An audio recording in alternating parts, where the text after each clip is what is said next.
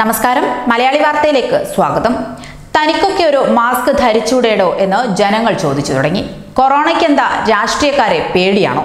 രാഷ്ട്രീയക്കാർക്ക് എന്താ മാസ്ക് ഒന്നും ധരിക്കണ്ടേ?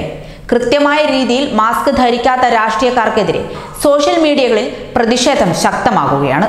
രാഷ്ട്രീയ നേതാക്കളെ സംബന്ധിച്ച് മാസ്ക് എന്നത് താടിക്കുള്ള ആവരണമാണ്. മറ്റു ചിലർക്കാണെങ്കിൽ മാസ്ക് എന്തിനെന്ന് പോലും അറിയില്ല.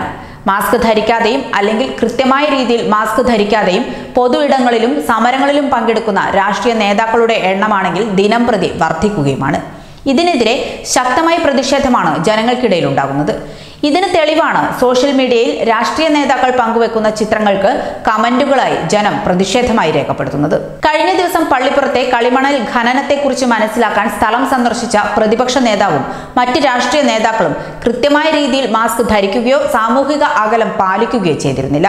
മുൻപ് ക്ലിഫ് ഹൗസിൽ വെച്ച് നടന്ന മുഖ്യമന്ത്രിയുടെ മകളുടെ വിവാഹത്തിൽ പങ്കെടുത്തവരും മാസ്ക് ധരിക്കാതിരുന്നതിലും സാമൂഹിക അകലം പാലിക്കാത്തതിലും സോഷ്യൽ മീഡിയയിൽ നിന്നും വലിയ വിമർശനങ്ങൾ ഏറ്റുവാങ്ങിയിരുന്നു. മന്ത്രിമാരുടെയും സെക്രട്ടറിമാരുടെയും യോഗത്തിൽ പോലും കോവിഡ് മാനദണ്ഡങ്ങൾ കൃത്യമായി പാലിക്കപ്പെടുന്നില്ല എന്നതിന് തെളിവാണ് മാധ്യമങ്ങളിൽ പ്രസിദ്ധീകരിക്കപ്പെടുന്ന ചിത്രങ്ങൾ. പിന്നെ എങ്ങനെ തലസ്ഥാനത്ത് നടക്കുന്ന സമരങ്ങളിൽ കോവിഡ് കാലത്തെ മാനദണ്ഡങ്ങൾ പാലിക്കപ്പെടും?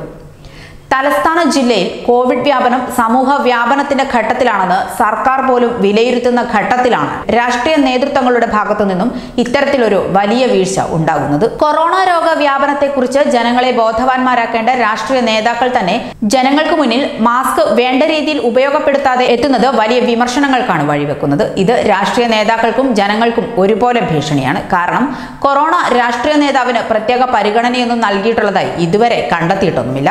ഇതിന് കൺമുന്നിലുള്ള തെളിവാണ് നമ്മുടെ അയൽ സംസ്ഥാനമായ തമിഴ്നാട്ടിലെ അവസ്ഥ.